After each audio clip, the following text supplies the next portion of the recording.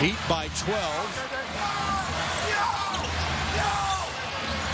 LeBron, nice pass for Chalmers, lays it into Anthony. He's fouled by Armstrong. And Bill Kennedy is going to call a flagrant 2 and kick Hilton Armstrong out of the game. I don't know how much contact there was, but the reaction on the floor, I believe, was more than it seemed. I think that was very similar to the Elton Brand. Yeah. What it was Anthony was in an awkward position. Both feet were off the floor, so the contact had his feet end up going above his body. Bill Kennedy instantly called a flagrant 2. They get a chance to review this to see if they want to change it to a flagrant 1.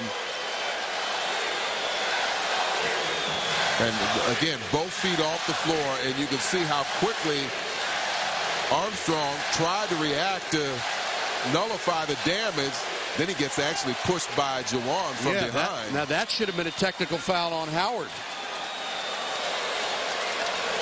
That was a nice pass by Chalmers, and again, it goes back to the same thing we said about Brand. I mean, Brand's not a dirty player. He saw that, reacted.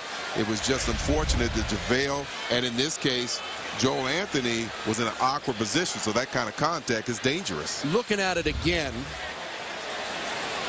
I'm going to amend what I said. I thought it was a lot of contact, probably as much as warranted for the foul. Watching it 3 times on replay, he hit him pretty good and very deliberately. Well, he was trying to push him away from the basket, send him to the line. But again, it's the danger that's involved. The player's getting hurt. We're not sure if that is the cause of JaVale's back injury. We're wondering if that's the case, because he hit the floor awfully hard in that play. I believe it is. Since then, even though he played against Orlando. In the meantime, they're reviewing this because, as you said, you can review a flagrant 2 to see if you want to downgrade it, and this is what they'll see. And again, the other fact is he's not making a play on the ball. But, you know, he went over to help him up, even though he pushed him down. That, I don't think that really is going to give you well, the point I'm going to make is that Juwan pushed him in the back deliberately right here. And that should have been a technical on Howard. Unfortunately, they can't look at this and now say, well, we want to call a technical foul on Juwan. Right. They can't do that. Can't do that. You're reviewing only whether it's a flagrant 2 or not. Now, keep in mind that a flagrant penalty 2, interpreted by the officials to be unnecessary and excessive, and it differs from a flagrant 1, which is deemed simply unnecessary. I've talked about this in the past. I believe they should amend that to be labeled unnecessary and malicious, or unnecessary and intentional, because most unnecessary fouls are also excessive. But you know what? I like the term dangerous. Yeah, I like that too. You know, again, it doesn't necessarily have to be malicious. But if it's dangerous, and even though you're instinctively reacting, if it's a danger to somebody that could really do harm, you have to take that into consideration. Well, I would agree with you, but I think you cover both bases if you say malicious, because malicious means that he did it with malice. He did it with intent, and that generally results in a dangerous situation. A lot of times you can foul a guy excessively, and as you pointed out many times, it looks worse than it is when a guy goes flying into the stanchion. Oh, they're actually looking at this. Long time. Again, Bill Kennedy made the initial call, which was a flagrant penalty 2, and that results in automatic ejection. Well, I don't remember the official that made the call in the Philadelphia game, but it was the same thing. Immediately, he signaled for the ejection. And watch over the right, and see right there, he said, "You're out." Yeah, he called it instantly. Yeah. Called it instantly, and that, of course, is 2 free throws and the ball and the ejection.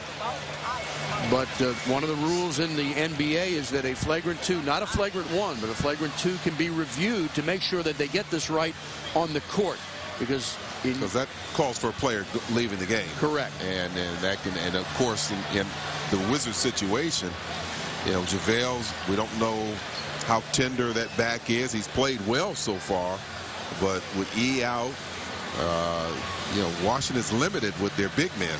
And what's happened in the past is that when this play was not reviewable, they'd call it, and then it would go to the league office, and they would take a look at it and decide whether or not to change it or keep it a penalty 2, rescind it. Any number of things could happen. This keeps that from happening. This allows the officials to make the decision on the court.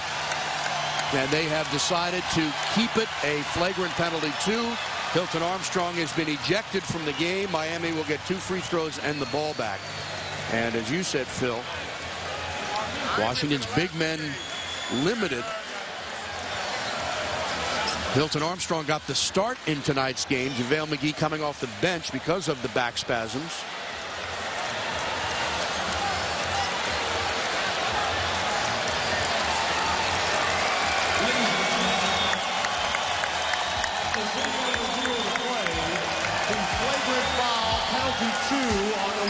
Hilton Armstrong.